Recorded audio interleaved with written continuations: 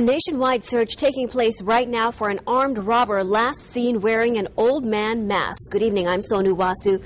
The good news tonight, police know the face behind that mask. Credit a very observant West Milton resident with giving us a good description, vehicle description, and reporting that to officers. Just hours ago, police released the mugshot of this man, Jeffrey Rowe of Grove City. He's believed to be the man who robbed a U.S. bank in Miami County on Friday. Police say Rowe was wearing an old man's mask, a winter coat, latex gloves, and a ball cap. Police say he showed the teller a gun and demanded cash. And police say this is not the first time Rowe has robbed a bank. He did a series of bank robberies in Ohio and neighboring states back in 1998 and spent 10 years in federal prison and was released in 2008. Police believe Rowe may be driving a 2009 Chevy Cobalt with the license plate number EMZ8120.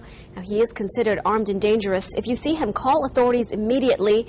And if you know where he is tonight, you're urged to call Crime Stoppers at 222-7867. Emergency officials